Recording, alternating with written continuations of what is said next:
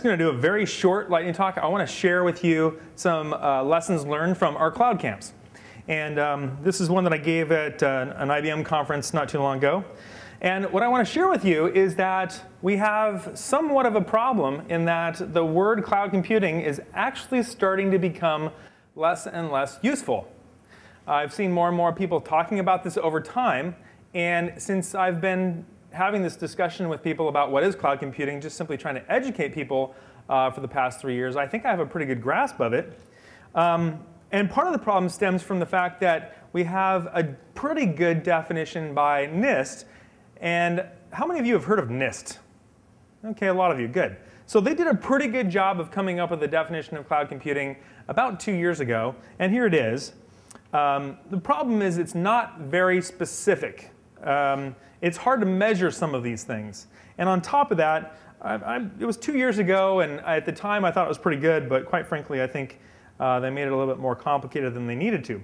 Furthermore, you can tell they really weren't going for a consumer-oriented definition of cloud computing when you have to go to their website and download a Word document to get it. Clearly, this is not something they're just trying to make available to everybody and easily, although I think they probably would like to.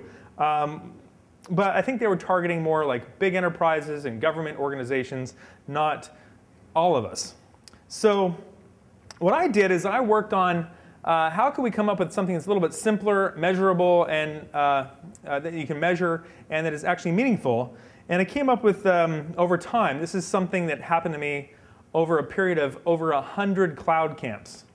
And what happened is after my 20th cloud camp, somebody said, Dave, we're having all of this discussion about what cloud computing is, but why don't you tell us what cloud computing is? Well, over time, what kind of evolved was these 4 characteristics, which are, number 1, on demand. OK, that seems fair enough. But what I mean by that is you should be able to go to the service via your website and sign up for it without having to call or wait for the vendor to go set something up. Okay, if they got to go touch something or configure something, in my opinion, not cloud computing. Second thing is, it should be self-service. So once your company or organization goes and sets up the account, then you should be able to provision users and add new features, again, without having to wait. And most of them actually do that pretty well, because that's a lot of effort on their part. Number 3, it should be scalable, so that as you start to use it and add users and add features, you don't get a phone call or an email saying, sorry, you've used up all of our capacity, you can't use anymore.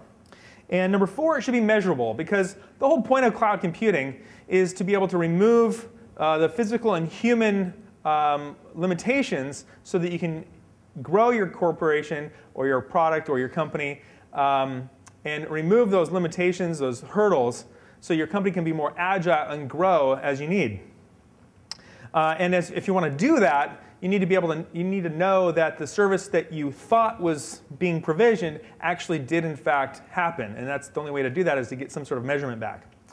Now, the reason why I think this is important is that I think cloud computing is a very important shift in the way we use technology.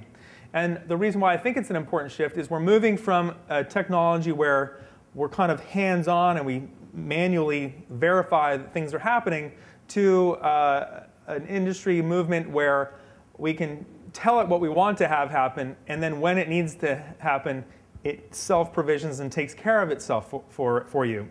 And in order for this to happen, we're going to need APIs.